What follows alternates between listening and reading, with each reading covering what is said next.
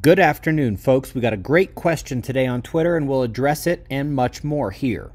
The question was about how this worked, the upward lightning bolt from the Statue of Liberty a few days ago. It's an Earth discharge.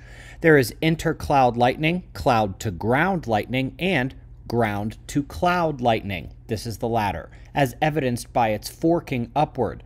Lightning doesn't come together from multiple points, it only branches out. This is, in fact, a fairly common occurrence, and it is a critical part of the global electric circuit.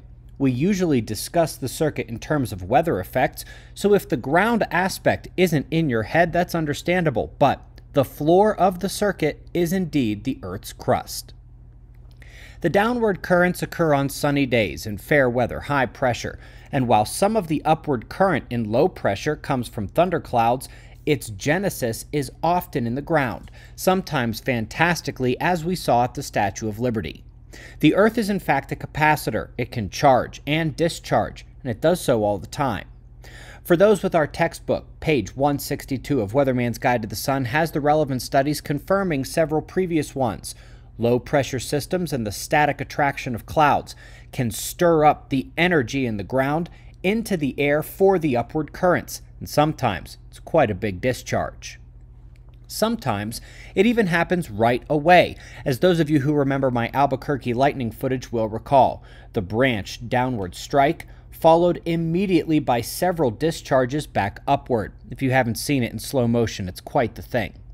Now, the mechanics of this also tell us something to expect during the geomagnetic excursion, the magnetic pole shift.